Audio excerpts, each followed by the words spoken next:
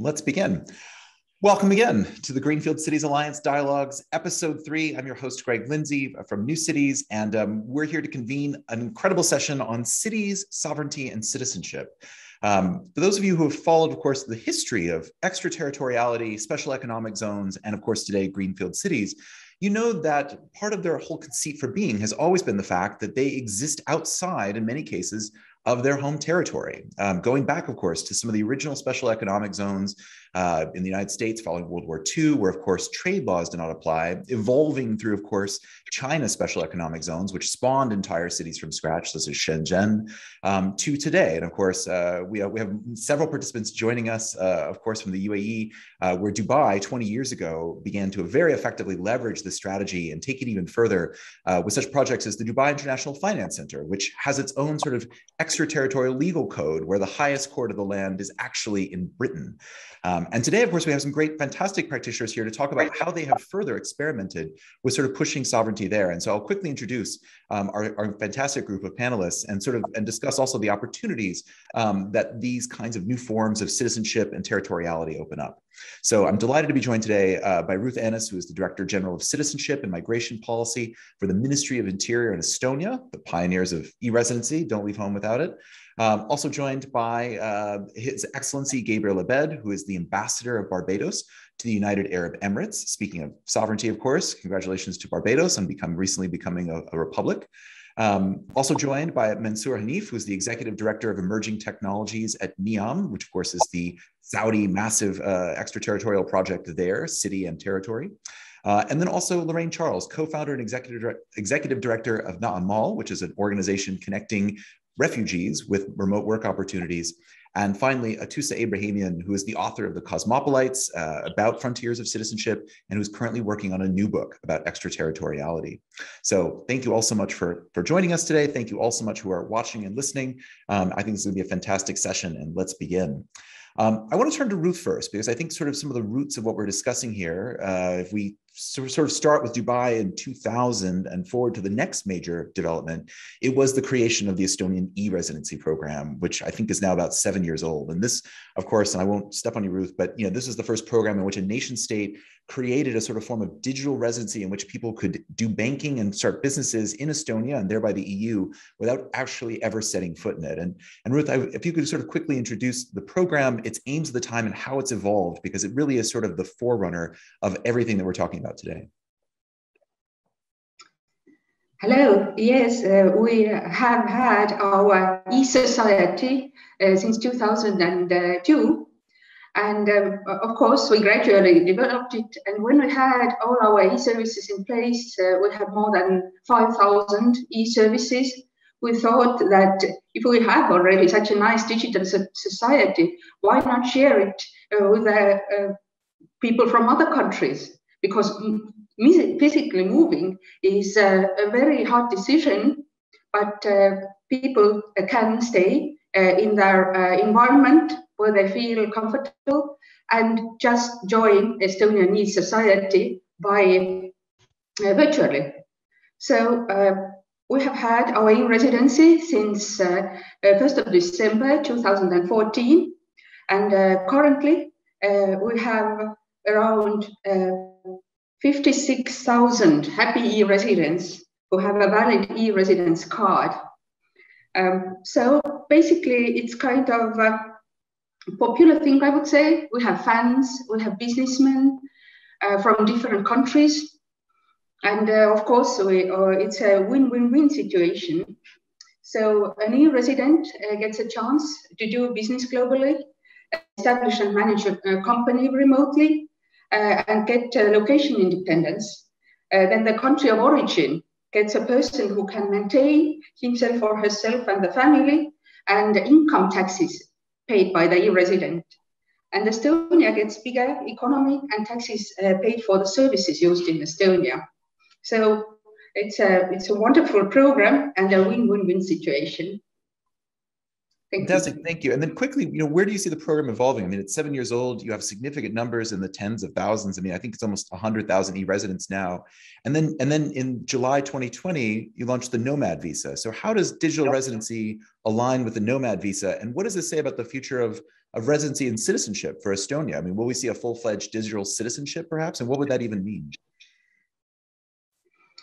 Yeah, digital nomad visa is another our e-society projects because it's more and more common to have a digital lifestyle, and people combine remote working and tourism, which means that they want to work remotely and travel around the world.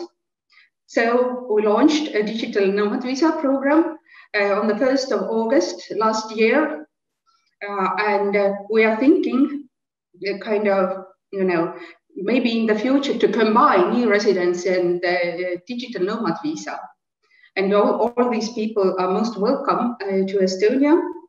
Of course, because of the COVID restrictions, we currently have issued only 167 visas, because obviously we can't say that it's essential travel.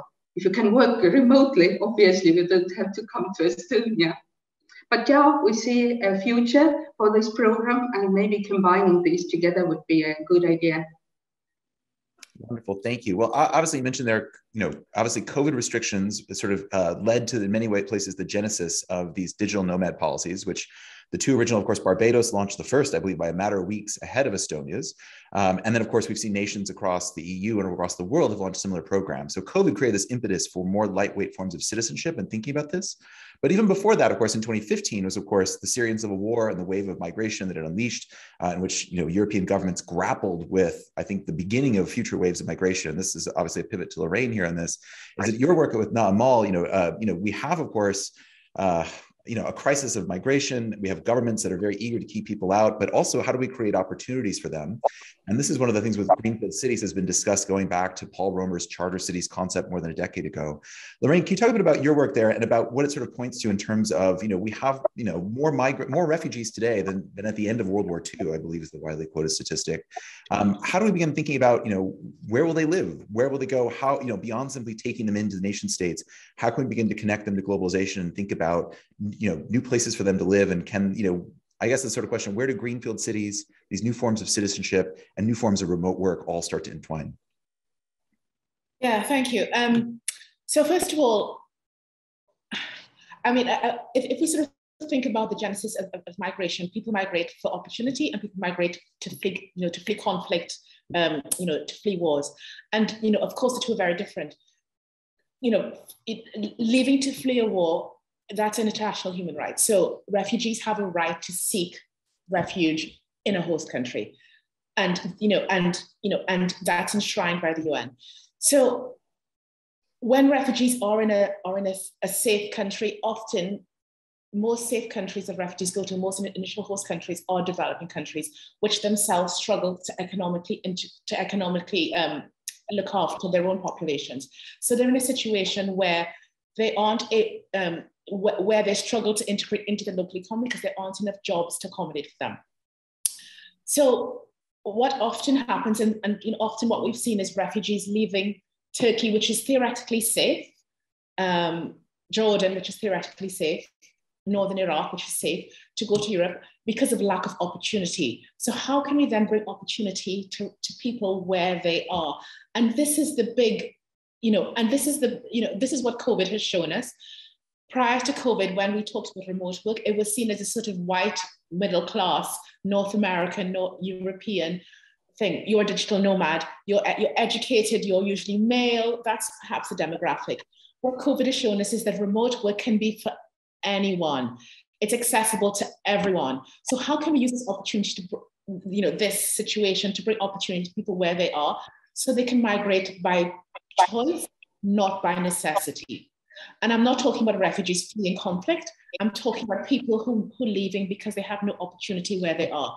We know there's a talent shortage in the West. So how can we now navigate this space to accommodate for people who can have the jobs which they would have if they lived in London or Paris. Why do we have to live in these cities to have the good jobs? Why can't there be opportunity for people who don't live in these global capitals? So this is where, you know, I mean, for me, remote work is a democratization of employment. How can we bring employment to people where they are?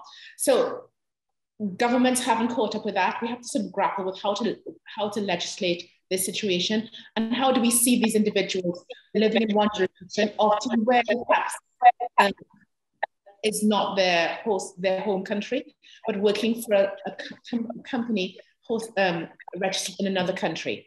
So we have all of these things to navigate.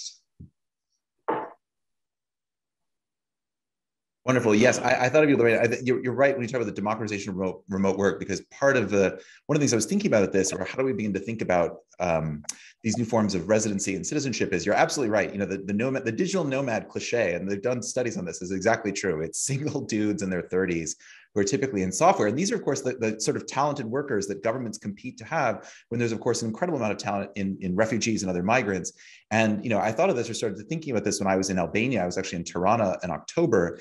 And of course, they've taken in 3,000 Afghan refugees there, which, you know, prorated the size of the United States would be more than 500,000. You start to get past some of the political issues. If you can think about, we can settle them here and have them earn global incomes, and perhaps push past some of those local politics of, you know, refugees or migrants will take our jobs. If you can create places and communities where they can then integrate and have some of that opportunities. And so it sort of points to perhaps the stakes here.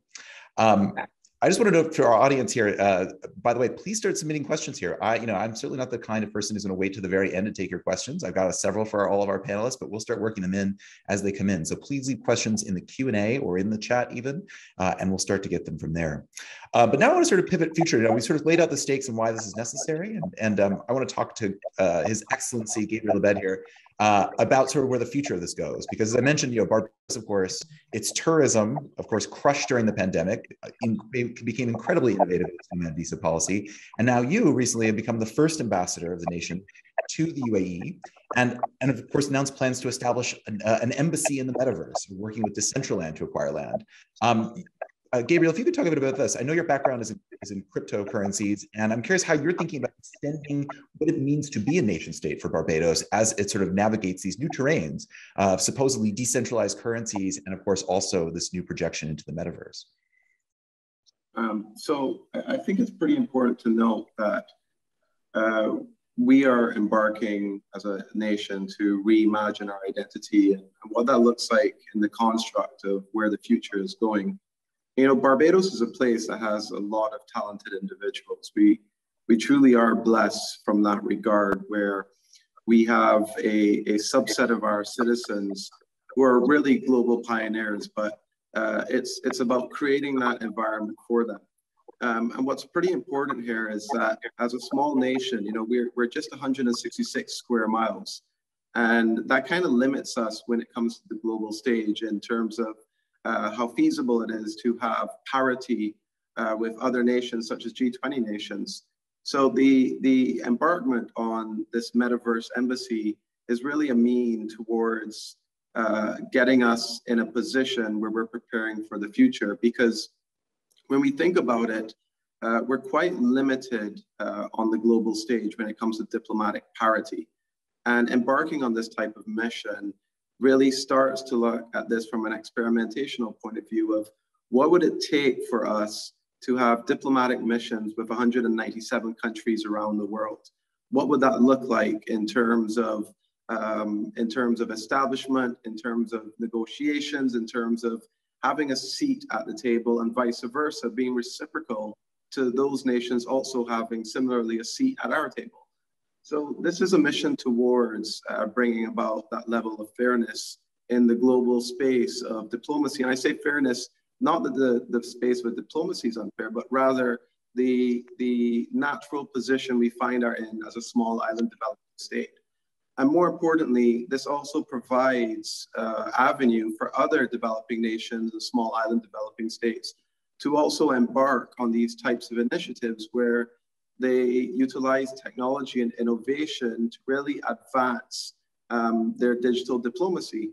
It's pretty important to also touch on the key points. You know, the subject of the day is climate change.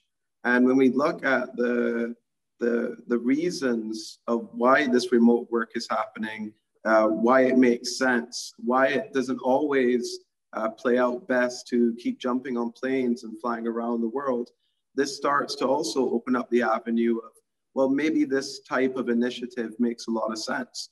And then also from the vein of COVID and the restrictions, the lockdowns, you know, we saw a period where many of the embassies around the world couldn't be opened because of the restrictions and the risks that those workers or those persons looking to visit the embassy would have faced. So this also provides a new avenue to begin challenging that specific issue. But I think what's also important to note is we're preparing our nation for the future.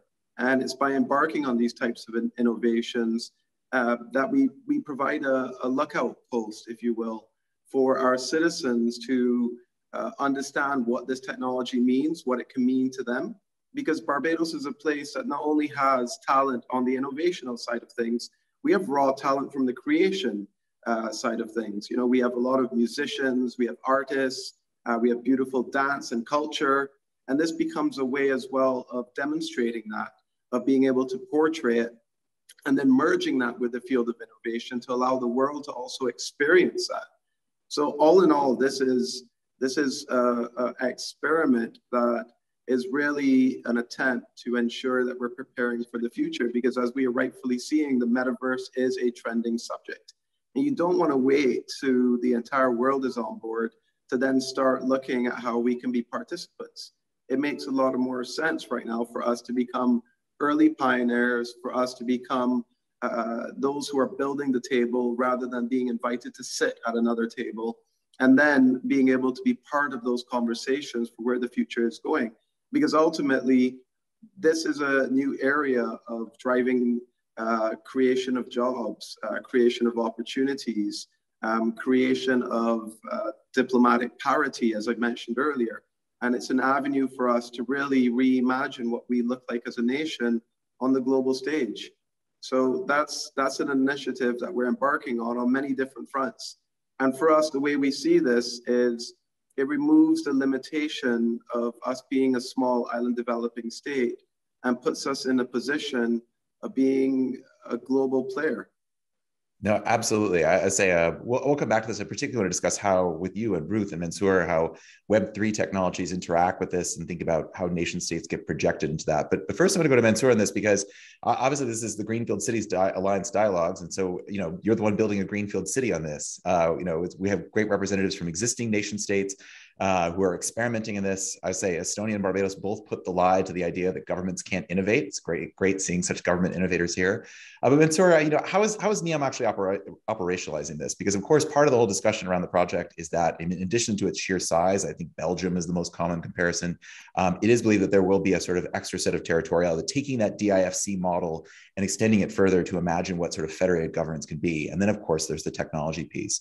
So can you talk a bit about that, I guess, and sort of like how you see this, since you are building it from scratch and designing that governance from scratch, or at least your colleagues are, how do you imagine the intersection of these trends, and how would you sort of carry it forward as part of NEOM's effort to basically build a population from scratch, since it's mostly uninhabited right now when it comes to attracting these kinds of global talented workers, et cetera?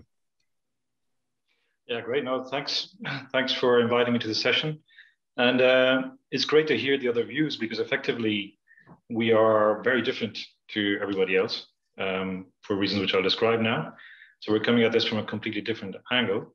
But at the same time, you can see the convergence across what we're hearing from everybody.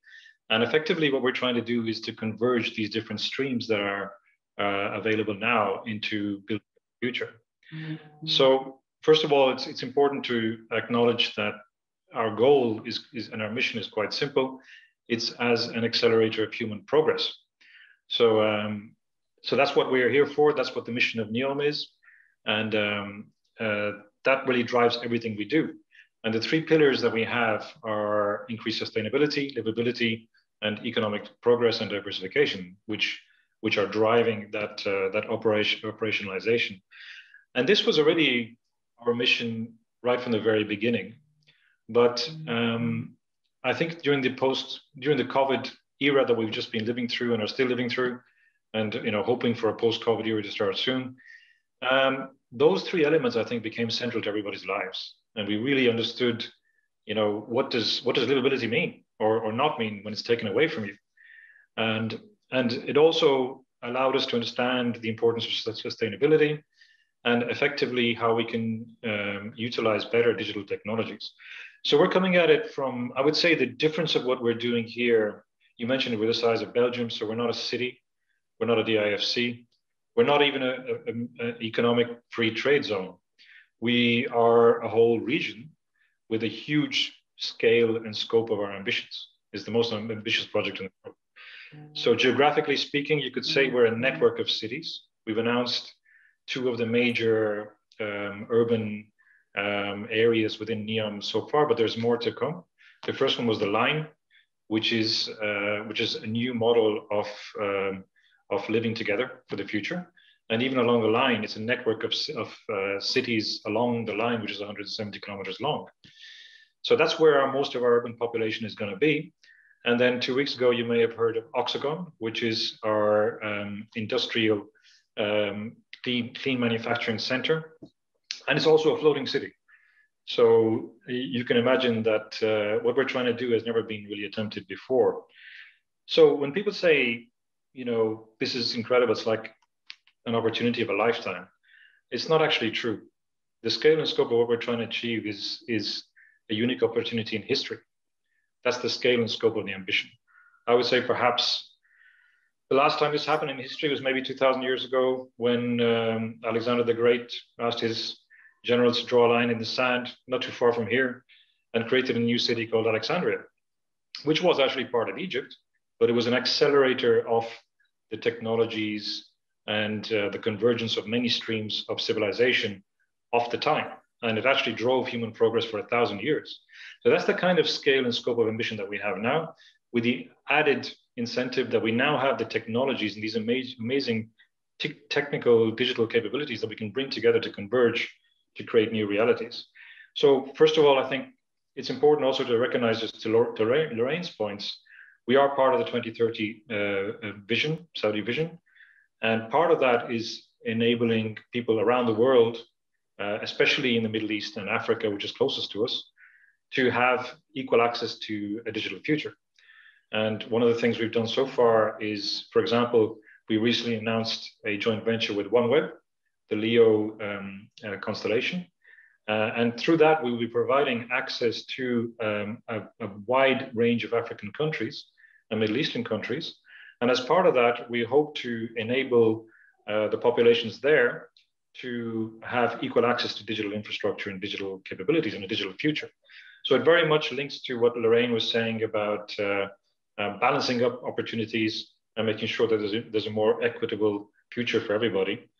And that also leads to the remote work. So to Gabriel's point about metaverses and the opportunities that they offer, we consider the cities that we're building from scratch as meta cities, because we're designing them as mixed reality cities from the very beginning.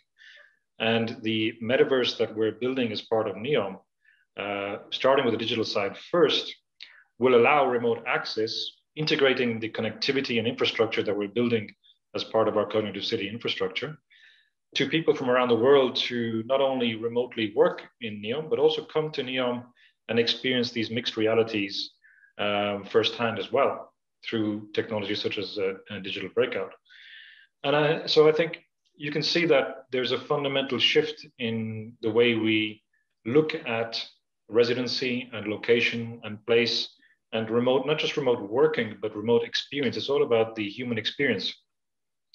And I could go on about this for quite a while, but I would just point out that the key thing about this is to really be clear from the beginning about what you're trying to achieve. And because we have this role with the very clear pillars of what we want to achieve, we have a design principle which has 3 pillars. One is security by design, making sure that everybody feels safe and secure, whether it's in the metaverse or whether it's accessing these mixed reality installations in NEOM. Secondly, though, we've added to that sustainability by design, because we need to make sure that everything we do is looked at from the point of view of sustainability right from the very beginning. And the third pillar is humanity by design. And that means that while we're going to have a huge focus on technology to enable all of these cognitive cities, we need to make sure that those technologies are at the service of humanity and are built around humanity's needs and desires, and basically creating new opportunities for ourselves rather than actually suppressing our humanity. Excellent, thank you. All right, well, I would come on this first pass around to Atoussa. Everything we've discussed so far, of course, is mostly through the context of traditional sovereignty and nation states. I mean, a sovereign project in NEOM, representatives of two governments here, and discussing, of course, traditional boundaries to refugees. Atoussa, I know you have been following the rise of the efforts to create completely privatized city-states. Mansoor mentioned a floating city, an idea more recently associated with, of course, seasteading. And we've seen efforts like in Honduras, where, the Prospera there created out of Paul Romer's proposal 10 years ago. And then, of course, more recently, crypto cities such as CityDAO and Praxis and others. And Atoussa, I guess, can you talk a bit about these? Because these are efforts, of course, to slip, using city-based technologies combined with Web3 to slip sovereignty altogether if possible. And I guess the question is, can they succeed? How might they succeed? What does that look like as well? Yeah, so I'll talk a little bit about the really big picture and actually how some of the things that you're mentioning have evolved, and it's a little back to the future. So in the early to mid 2010s, between let's say 2005 and 2011, there were a couple of big ideas being kicked around in the universe that we all inhabit. Paul Romer, Nobel Prize winning economist, very creative guy, had a TED Talk and a paper, and did a lot of media around this idea of charter cities. And the basic, I'm really oversimplifying, basic idea is there are countries in the world that are having a really hard time. They have not great governments, not great laws. For whatever reason, they're in bad shape, and the people there are not doing well. What if we got, say, Canada to come in, administer a portion of the territory, bring in good laws, bring in good regulations, train bureaucrats, have a little island. I think island of prosperity is the cliche that keeps coming up in this world. And once, say, Canada is in charge of a little piece of neighborhood or region, people there will have access to these good laws and institutions. Companies will obviously come rushing in to take advantage of these good laws and also less expensive labor. And the rising tide will lift all boats. People will not have to leave a place like Honduras or El Salvador in order to have good jobs. They won't have to leave even for good security because Canada is going to take care of that. You get the gist. The thing is, this was very provocative, right? Because this brings back a lot of memories of colonialism and imperialism, and this historically has not been a particularly equitable arrangement for the country where these experiments are taking place. So, the obvious alternative is, what if it's a corporation instead? The thing is, you don't need Canada for this. And countries have never needed Canada for this, and they will not need Canada for this. No offense to Canada. I'm Canadian. Greg, I know you're in Canada. Canada's wonderful. We don't need Canada. Because for centuries, countries have already been experimenting within their own territory, using their own sovereignty to kind of manipulate the laws of a portion of the territory. This has, if you go back to the Renaissance, we had free ports in Europe that allowed foreigners to trade more freely, even religious minorities, right? This was a way for these very kind of, at the time, religious societies to say, okay, we can have Jews, we can have Armenians, we can have all these people from around the world.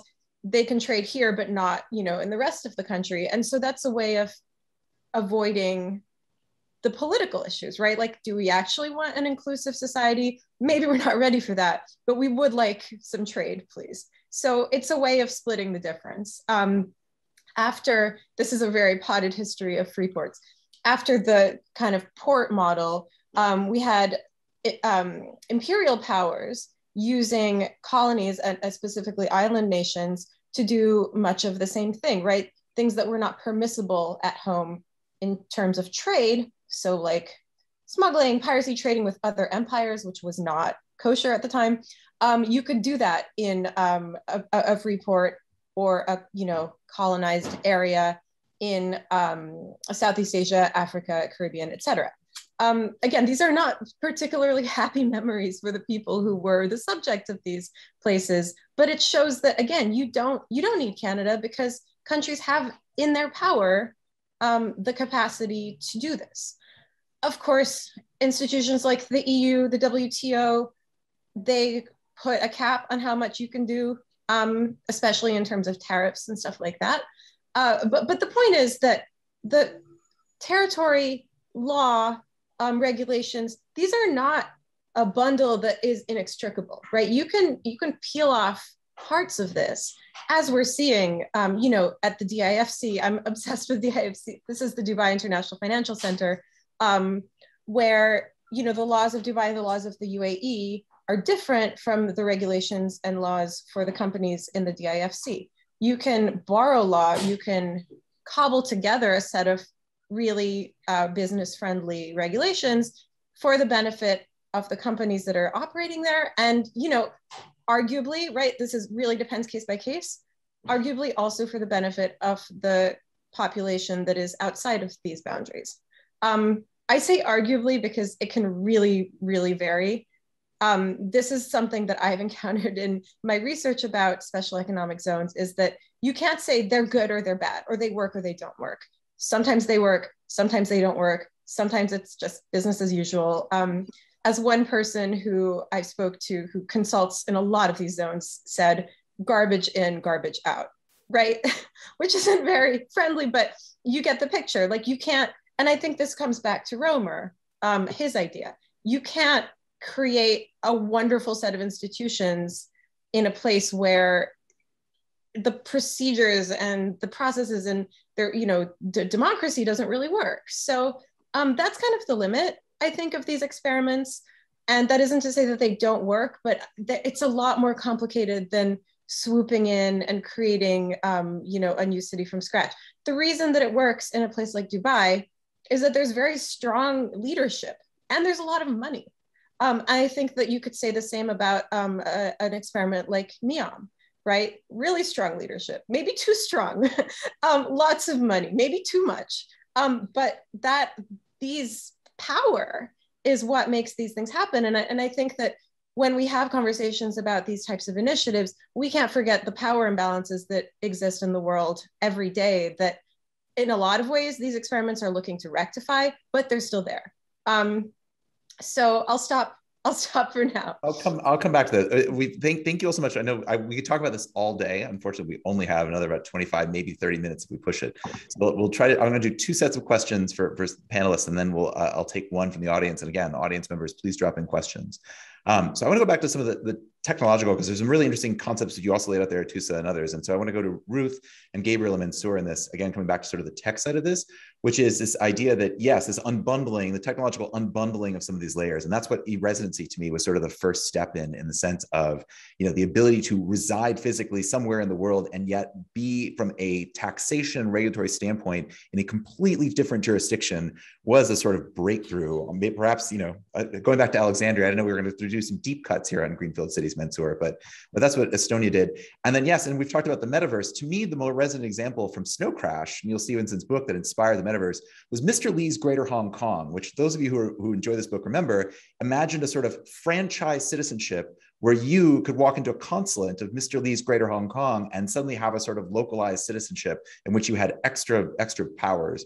And that sort of points to somewhere where this is going, that, you know, the notion that I could have an Estonian e-residency in the world, starting to imagine what these, you know, perhaps this consulate doesn't exist physically as much, but in the metaverse, the fact that I could exist into the metaverse and suddenly I have a Barbadian set of rights and regulations there that could be special is, to me, very interesting. And of course, NEOM takes us further.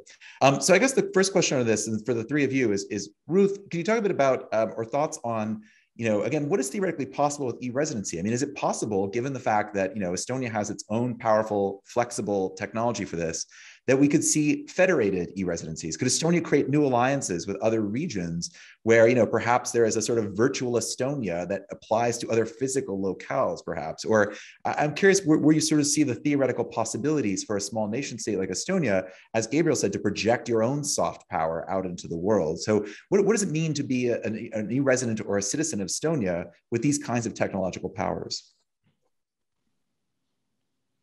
Yeah, we are very happy to, you know, our ICT is our speciality.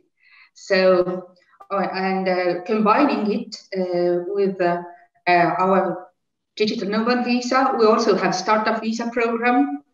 So it's one thing is to really easy the life of people who really either they can't move or at least give them an opportunity for better life.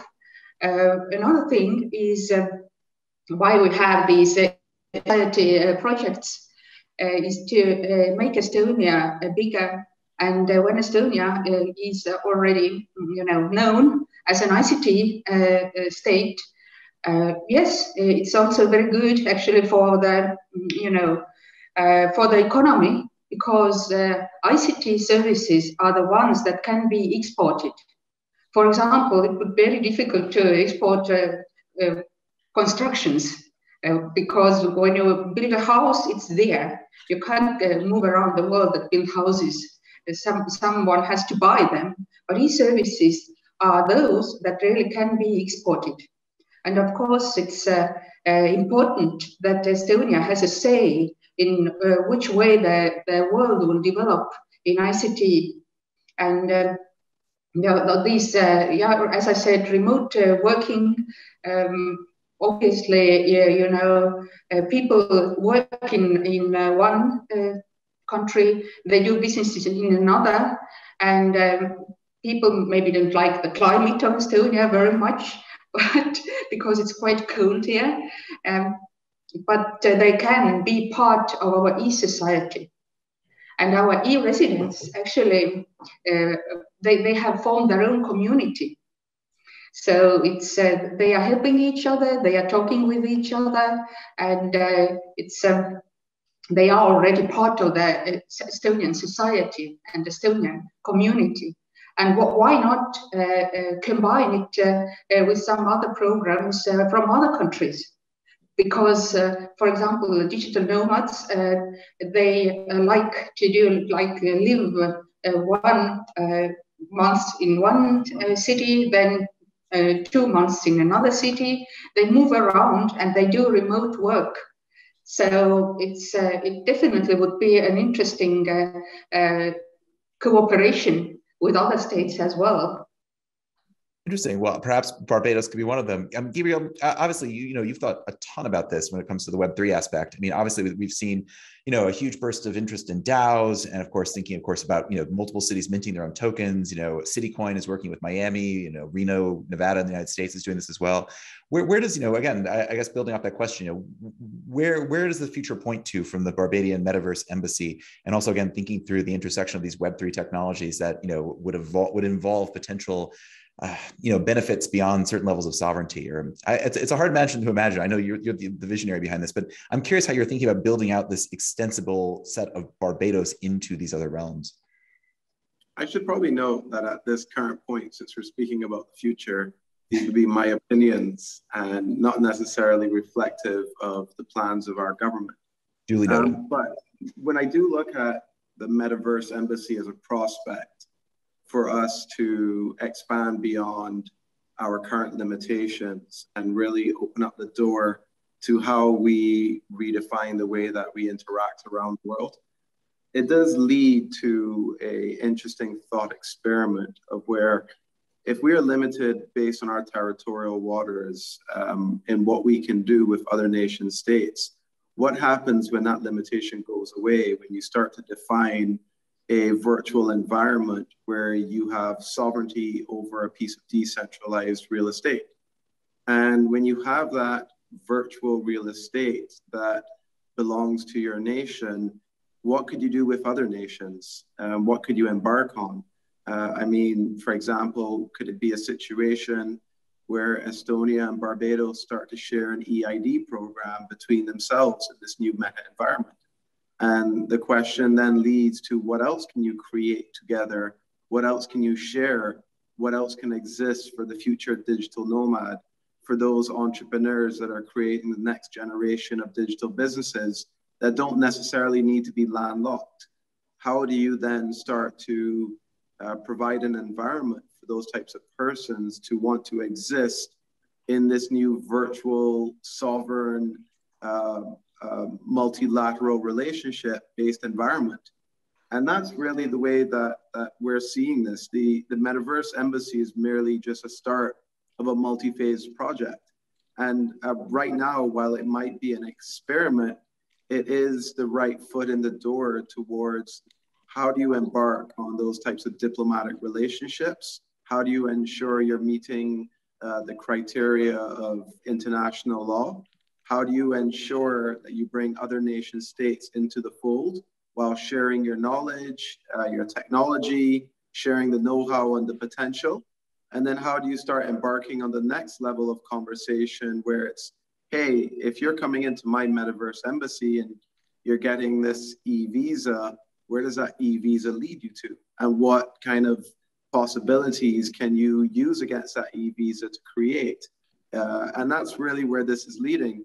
So without going into detail on some of our plans, what I can say is that this opens up the door dramatically for Barbados to no longer be limited by its size and its geography.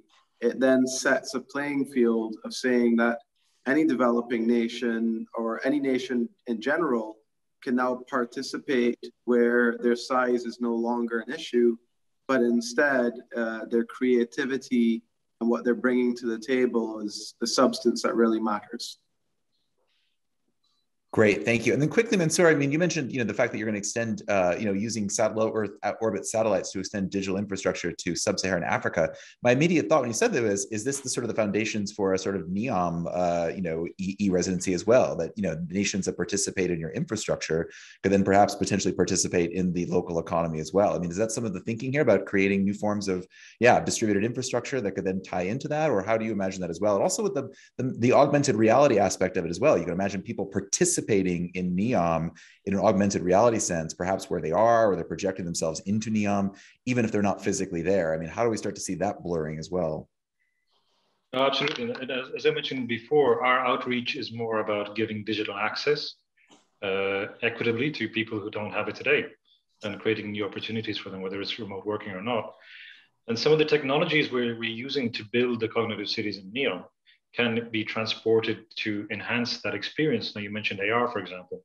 So in our metaverse, the cognitiverse, we will have a subscription model whereby people can actually access the physical universe in NEOM through either being projected as an AR representation.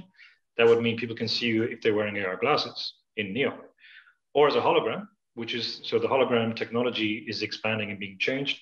And we're going to make it available across all our public infrastructure. So you could beam in as a hologram and interact with people in real time as a hologram from Africa or from anywhere else in the world, or as a robotic avatar.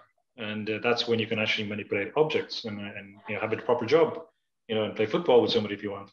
So this is the type of physical breakout we're enabling that makes us totally different, because no other metaverse can do that, because nobody else is building mixed reality cities.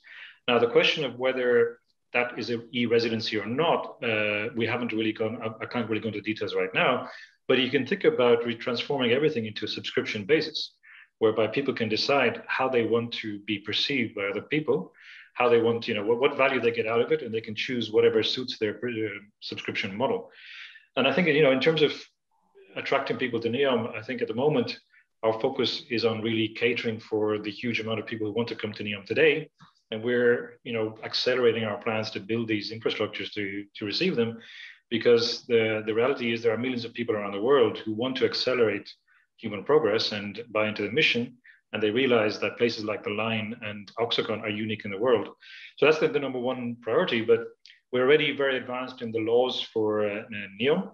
So we're a couple of months away, we think, from the enactment of the founding law of NEOM, which would effectively be on a part of the Kingdom of Saudi Arabia laws. So we would be effectively a state within a state, so a semi-autonomous region within KSA. And as part of those laws, I think, Atusa's got a point that, it's not so easy to create new realities, but when you've actually got the infrastructure and the cities being designed from the beginning for these new realities, and at the same time, you have the flexibility around the laws and regulations, new emerging areas like the metaverse, et cetera, we have absolute flexibility to adapt the laws and regulations that we will be adopting here to actually learn progressively and perhaps help other regions to understand what are the laws and regulations that work, because we have that clean slate on which to play on. So it gives us a huge advantage. So I think putting all of that together is really our approach to what you're calling e-residency, but we see it as something much more multifaceted. Thank you. There's a lot there. So I want to pivot over to Lorraine and Atus on this, because and some of the deeper implications of this. So mentioning the ability to sort of project holograms or others into spaces. That makes me think of the truly dystopian version of that one is the filmmaker Alex Rivera's Sleep Dealer from 2008. He recently won a MacArthur Genius Grant, where he imagined a completely closed U.S.-Mexican border where workers in Mexican maquiladoras, the special tray zone factories, now use cybernetics and virtual reality to operate robotics in the United States. So their labor is there, but they are denied the rights of immigration. And so, Lorraine, I would love your thoughts on this, because there's a whole other strain of thinking in addition to Paul Romer, but also Dmitry Kachanov, who writes about passport apartheid, and Branko Milanovic, also of the World Bank, who writes that citizenship is a rent, meaning that it's basically used as a club by nations to prevent people for opportunities. How do we use these kinds of e-residency, these emerging forms of digital presence as well, to create opportunities for refugees and other migrants, and not just simply use it as another way to extract labor out of them without giving them sort of equal rights? How do we think about these as places where, rather than just sort of catchment areas or ways to keep them out of nation states, can we use these tools to bring them in? And obviously, Lorraine, I'd love to hear from you first, because this seems like a central plank of your work as well, about how do we make them full participants ultimately in these societies versus simply exploiting them through remote work? Well, I think that's the question of the hour, and perhaps that was my question to everyone. We talk about all of the digital nomads, the sort of e-residencies, but this is still only accessible to people in positions of privilege. And if we think there are 82 million displaced people globally, very, very few of these can ever access these spaces. And I think, I think this is something that we have to really try to grapple with. How can we create equity? Because as remote work accelerates, as cities like NEOM become a reality, as sort of e-residencies and Barbados digital nomad visas, we are increasing the gulf between those who have access and those who can access, whether it's because of education, whether it's because of language ability, whether it's because of networks and connections. So these people will have access to these spaces, be it virtual or physical, and there are others who will still be left out. So I fear that it's actually accelerating the gulf between those who do have access, because of they already have the passport, or they have the money to buy a passport, as I said, as Henley and partners do. So how can we then create a system that is truly equitable? And Mansoor, you mentioned this sort of subscription. The people that we're thinking about have no way to access funds to get this subscription. So how do we make it equitable? And for me, that's the biggest problem that I see within this space. Yes, I promote remote work for refugees as a way, to address the situation now, because the way it is now needs to be changed, needs to be reconceptualized. However, moving forward, as this becomes more normalized, how can we then create a more equitable system for everyone? And that's where the big dilemma, I think, comes in. Thank you. I want to hear from Atus, and then Mansoor, you have your virtual hand up, so we'll come back. But Atus, if you could quickly touch upon this, because Milanovic, again, former chief economist of the World Bank, has talked about in one of his books, Citizenship Light, the idea that perhaps we need new forms of citizenship to diffuse some of the political tensions.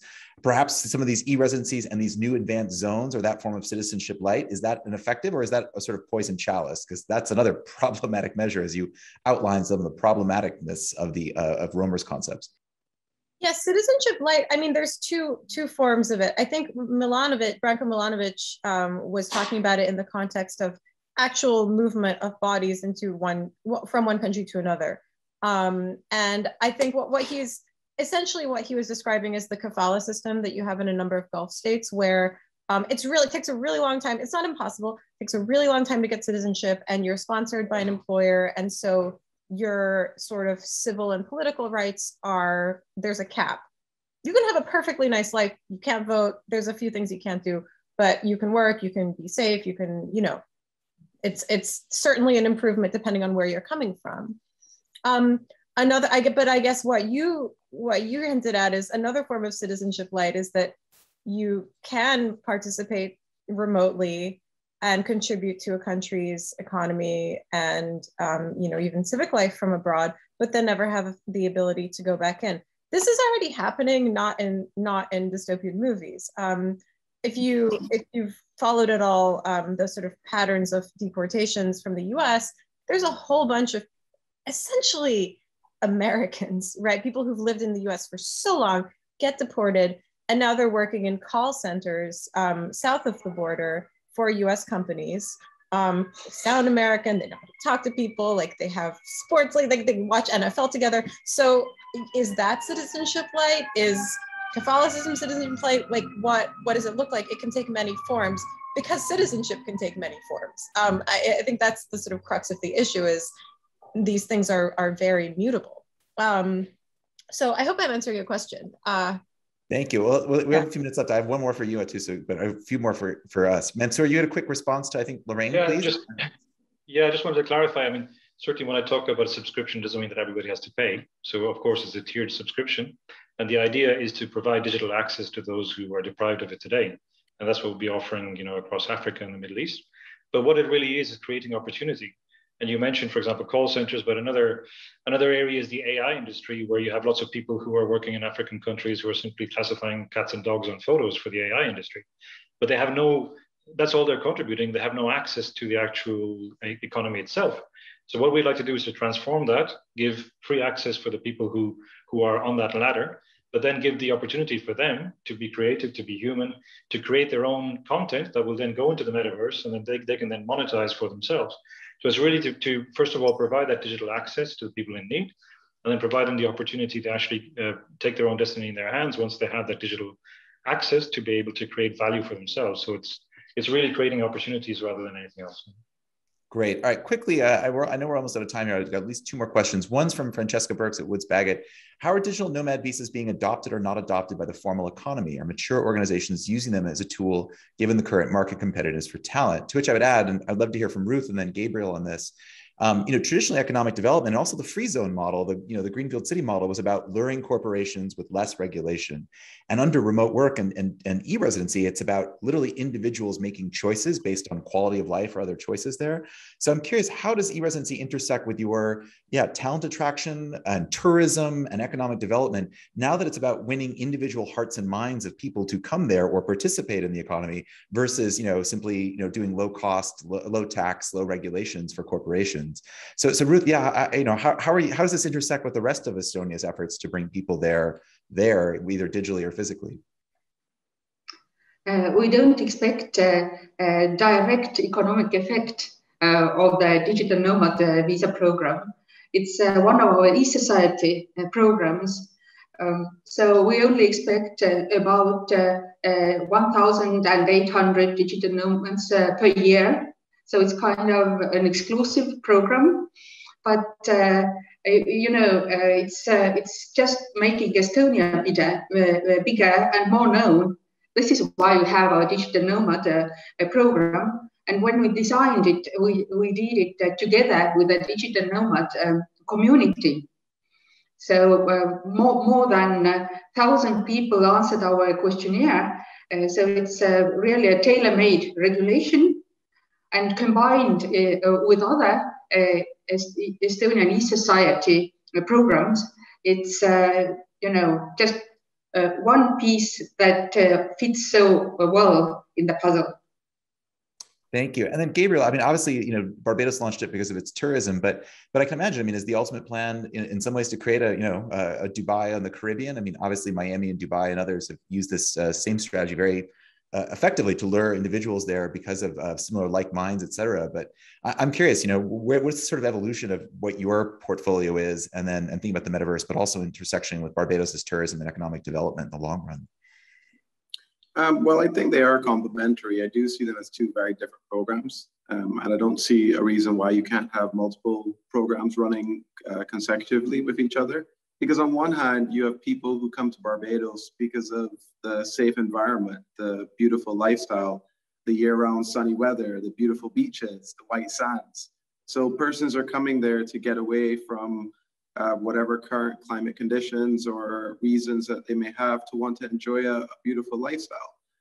But in the other end, there's a possibility of creating a new world for those who can't make it to Barbados and who maybe want to embark on enterprise that requires a digital environment fully.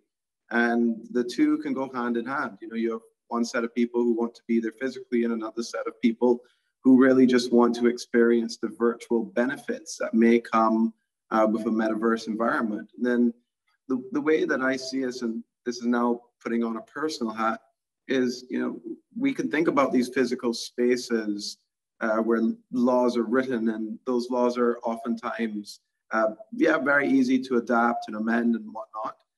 But ultimately, you still have that physical confinement. When we think about the metaverse and these virtual environments, and you have an area that maybe 1, 2, 3, or 50 governments are participating in jointly, if a law was to be changed that others didn't agree with, technology is so beautiful that you can fork it, and you move from one joint city to another, literally with a click of a button.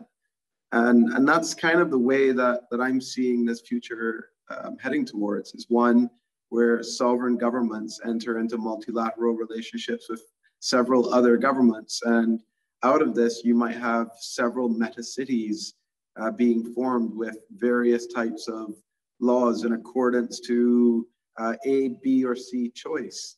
And I really see that becoming the standard and the norm that we are looking towards.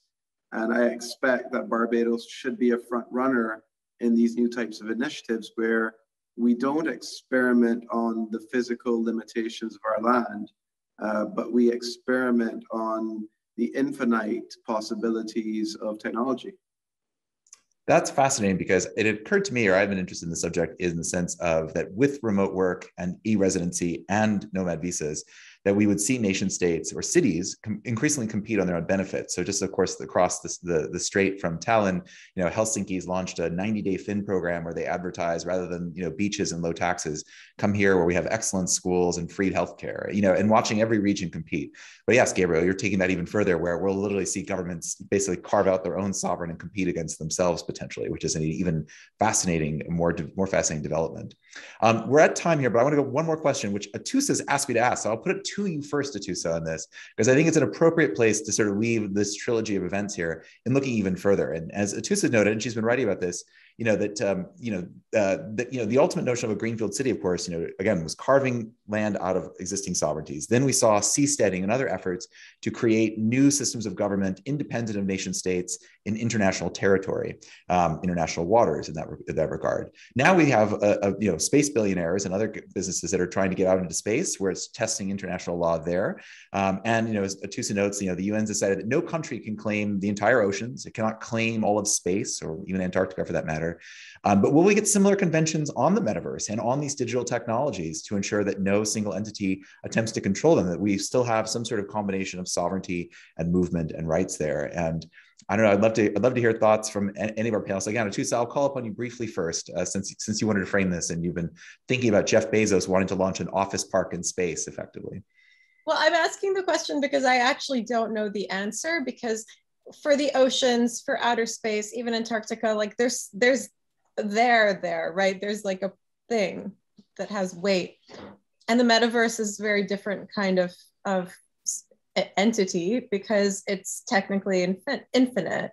So are we going to end up having the same conversations about who controls the internet, what kinds of laws we have on eBay, et cetera, or are we going to have something more like, you know, the Convention on the Law of the Sea, or the Moon Treaty and the Outer Space Treaty? That's a question for all of you who have actual roles with governments. I could take a stab at that by saying, you know, this is why decentralized technologies are so important, and why I'm such a big fan of things like blockchain. It's because you don't have a single country, character, corporation in control of these environments. So when I speak of the ideal metaverse, it's one that's decentralized, completely, like the decentralized, the Somnium spaces, the sandboxes. And these are just the initial technologies that we're seeing birth around the space. And I think there will be more, and probably the technology would get better and better. But the way I see it is this allows a nation state to start embarking on different types of environments where the limitations of the physical land is no longer there. And therefore, you can be much more creative in how you go about embarking on these new types of environments. And in addition to that, you're not limited to one environment because it is virtual. You can launch several different initiatives. One A can have one type of law, and B can have an entirely different type of law. C can have different countries that are participation. Barbados might enter metaverse participation with the Middle East on part C, but on part A, it might do one that's just the Caribbean nations. And in part D, it might do one that's all nations. And the reality is you don't have a constraint when you're dealing with these virtual environments. And even more specifically, you're not dictated to when you're working with decentralized technologies. So you have the ability to enact your sovereign will, your identity, and your image on your own creativity of how you see these future environments working, how they look, what types of laws they observe, and who participates within them. Thank you. Mansoor, you have your hand up, please. Yeah, no, I totally agree that the infinite opportunities offered by technology, as Gabriel put them, gives us a massive opportunity to explore our own identities and freedoms. And effectively, I think that the the metaverses that are being built should interwork. You have always got a choice of where you want to be. But even in a single metaverse, like the cognitiveverse, we will have public spaces, private spaces, and multiple user spaces where you can interact with user groups to decide which reality you want to see. Now, the beauty of that is that not only will those be individual spaces in the metaverse, but actually you can do that at the same time in the same space. So effectively, you can, in a single public space, for example, if you don't like what you're seeing as a public space, you can just switch to your own private space, but only you can see it there. And then you actually decide that you've got 20, 30 people who share the same tastes, and you invite them in. So all of that in a single platform, you can actually have that coexisting and actually learn from that and understand then from the state level, where do you need to intervene just to protect individuals' humanity and privacy, et cetera. So the possibilities are endless, and it's going to be fascinating to see how it evolves.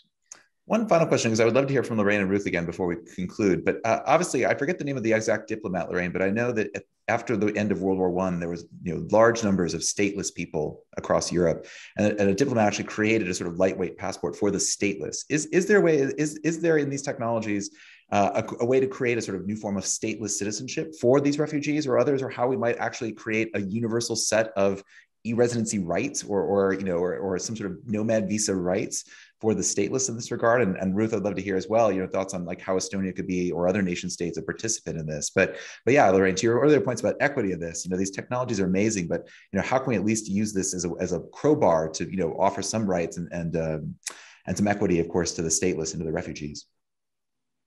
That's really interesting question, because a lot of people are stateless because the state in which they physically are isn't safe to host them. So it's, having a virtual citizenship, having a virtual residency is great, but we have to also think about the physicality of it. They have to be somewhere safe. And for most people, safety comes with living in a place where they have the right to be. And, and Atosa, you mentioned the kafala system.